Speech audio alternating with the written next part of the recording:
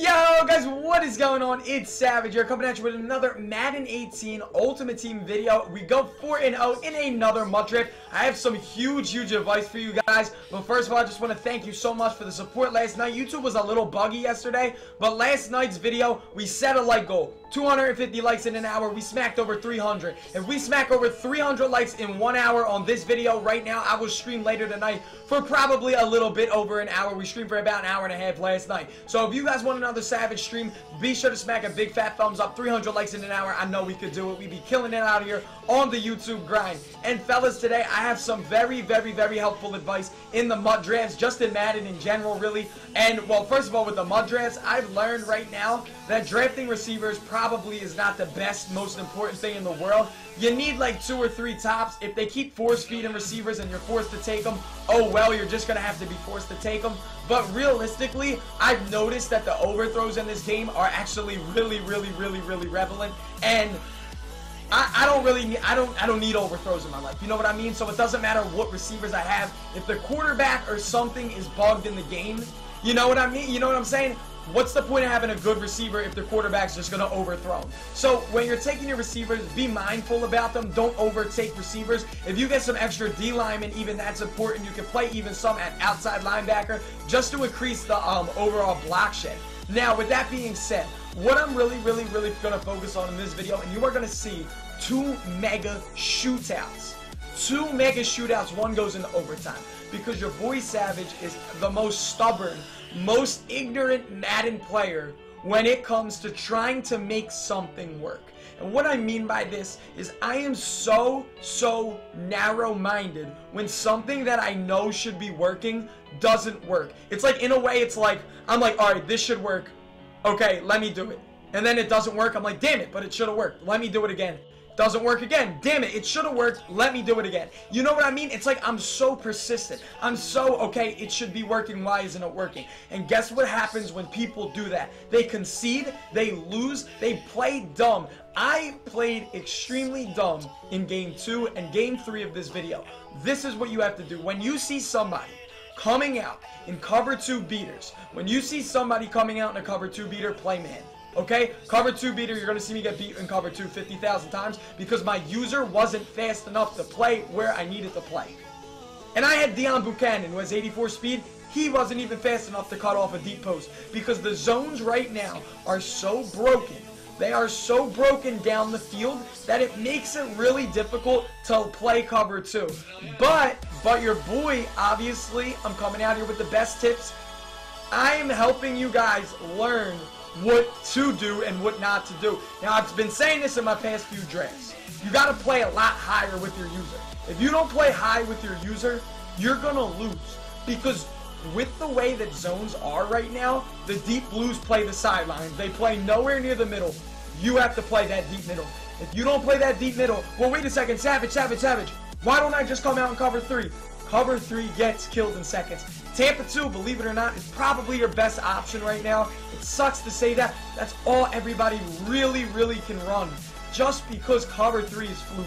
Cover 4, the zones don't play low enough. If you run cover 4, you get checked down every play. Even Tampa 2 gets checked down every play. It doesn't make sense. That should never happen. In real football, a Tampa 2 would never get beat like that as much as it does in Madden. I'm not saying in real life it doesn't get beat underneath, but in Madden, it gets beat underneath too much, if you know what I mean by that. So, you see cover 2 beaters, you play man. If you see 5 receivers, or a tight end and 4 receivers, come out in man defense. The way that the amount of time in the pocket that players have when they're running 5 wide blows my mind. You know what happens when there's 5 routes running down the field? Everyone gets open because there is no quarterback pressure. It is the most frustrating feeling in the world when your opponent runs in circles in the pocket, just makes everybody's zone get out of place, and dots you up. Nothing is worse than that. Absolutely nothing. And it sucks that that is what Madden is right now, but I'm helping you guys adapt by watching me almost take 2 L's because I am a very stubborn Madden player. I know what's supposed to stop what. But when it doesn't work, I get mad. And when I get mad, I try it again so I can outsmart my opponent. But me trying to outsmart my opponent ends up making me look like the dummy. Because I need to realize that, guess what? This is not any other Madden. And I tell this to you guys, and I tell this to people that are currently struggling in Madden. I say, listen, you gotta forget everything that you learned in all of the other Maddens in order to master this Madden. Meanwhile, I can't even take my own advice because I'm so hard-headed. And I'm like, damn it. But eventually, at the end of the games, I do come out on top. I do win. I do adjust my play style. Now, am I saying man defense against 5 wide is going to box it? No. Am I saying that man defense against a cover 2 beater is going to box it? No. Because still, when you are playing that man defense, you have to rely on one extra thing over the top to help you: the deep blues. The deep blues currently play too close to the sideline. Nobody knows why. And you know what else is crazy? You're going to see this a lot. Drag routes pull hooks all the way down. Them little yellow zones get pulled by hooks, or get pulled by drags. Those hook yellow zones come down on a drag, or they play 15 yards off of the drag, and it's like hit or miss, hit or miss, and you are sitting there questioning. You will see it millions of times happen to me when the dude in the third game comes out in 5 wide, 50 million times on a wide receiver screen. He's running these DBL cross plays in out of 5 wide. He's running wide corner where it's just a post and 2 ins. And the light blue on the right side in the cloud flat bites on the ins. That's not his job. His job is to protect everything behind him. Everything behind him. Never creep in front, only tackle in front, play zone behind. He was playing zone low. No one knows why this is happening. It sucks, but it's what we have to do as Madden players. This video right now will educate you with that much just by watching it happen live. And it confuses me because I know what is supposed to beat what. Just because from a football standpoint, you have to realize they're trying to replicate it. But they in a way over-replicated it. It's like in a way they're making the zones play conservative to where they're meant to get beat. Because, like what I mean by this is cover 2 last year was beat down the sidelines. Cover 2 last year was beat down the sidelines with fade routes. Because for whatever reason, the cover 2 deep blues would never play the sideline. They would always play in the middle. Guess what's so funny about Madden 18? They only play the sideline. They never play the middle. It is completely reversed. In 17, no sideline was played, the middle was played. In 18, no middle is played, the sideline is played. They flip-flopped. They need to find that balance in between so that instead of having the user 10 yards away from the line of scrimmage, you can use her where you're supposed to line up. Because if you come out in a Tampa 2, a post route right up the middle with the 2 zones on the sideline is wide open unless your user is right there. And odds are your middle linebacker is not going to be able to play somebody running that route. Now, mainly, a lot of people right now are running these little cheese post plays just because they can. In my opinion, they are not the wave. Because as much as they work, the overthrows are too fluky right now for me, which is why I say draft less receivers. This is a very, very insightful thing that I've noticed, because if I am running drag routes, doesn't matter what route running they have, doesn't matter what overall they are, odds are the drag route is 2 yards away from the quarterback.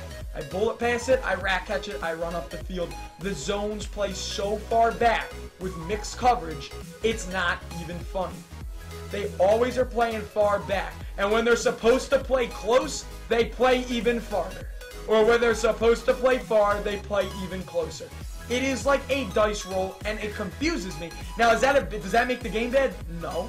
Because in football, in real football, they obviously have to decide, do I want to jump it early? Do I want to jump it late? Do I just want to stay conservative? Do I want to play it aggressive? Do I not want to play it aggressive? It is a football game now. It's not cheese, but they need to just tinker with the aspects of how the zones are technically supposed to play it. That's my only complaint with it currently. That's it. There's nothing really else about the game that we need fixed other than the pass rush and the run blocking. The run blocking is extremely OP, and there is no pass rush. The pass rush needs to be toned up a little bit because there's no reason a 4-man rush cannot get to a quarterback. If I'm sending 4 and they're blocking 5, most of the time a 4-man rush will at least get a little bit of pressure. I'm not saying nano blitz, I'm saying pressure. Not nano blitz. I'm saying maybe make the quarterback have to move out of the pocket. Doesn't mean the quarterback moves out of the pocket and sprints down the field for 35 yards. Because it doesn't. I've never seen Tom Brady run in Madden this effectively until this Madden. He has 60 speed, and he's getting 35-yard carries. Doesn't make any sense. It is kind of wild, but, you know, that got to be toned down. It has to be toned down, just a smidget. A smidge, not too much. But, I mean, I'm not complaining, I'm pointing out. There's a difference between somebody complaining and somebody pointing out. And I don't want to be that complainer this year, because I'm at 17, I complain. Right now, me pointing all of this stuff out is to make you guys aware, so you guys don't think that there's something wrong with the game. Because if I can at least help you understand, if I can just help one person who's watching this video understand why these things happen, it will make me that much happier to produce content. If I can make one person watching this understand why they should draft a certain way, it will make me 10 times happier. Yeah, it's just those little things that I thoroughly enjoy. Benefiting somebody else that's not myself is one of my favorite things to do. And if you watching this video are learning now why certain things happen, why certain things are the way they are, guess what? You made my day. You don't even have to tell me that you learned. As long as you know now why certain things happen, I am so happy for you. Because it's true, this game is solid. We just need to all 100% understand that a patch could happen at any moment, and once the patch comes, this game could be the best football game we've ever played. But with that being said, you are about to see our draft reward. Nothing crazy today. Made about 40K off the draft. It is going to be, drum roll, you guys are going to see it. I always say it a little bit earlier, but it was the center, Justin Britt, on the Seattle Seahawks. If you guys enjoyed this video, be sure to big thumbs up on it. Comment down below if you learned anything or if you are getting better at Madden. Subscribe if you're new. Have a wonderful rest of your night.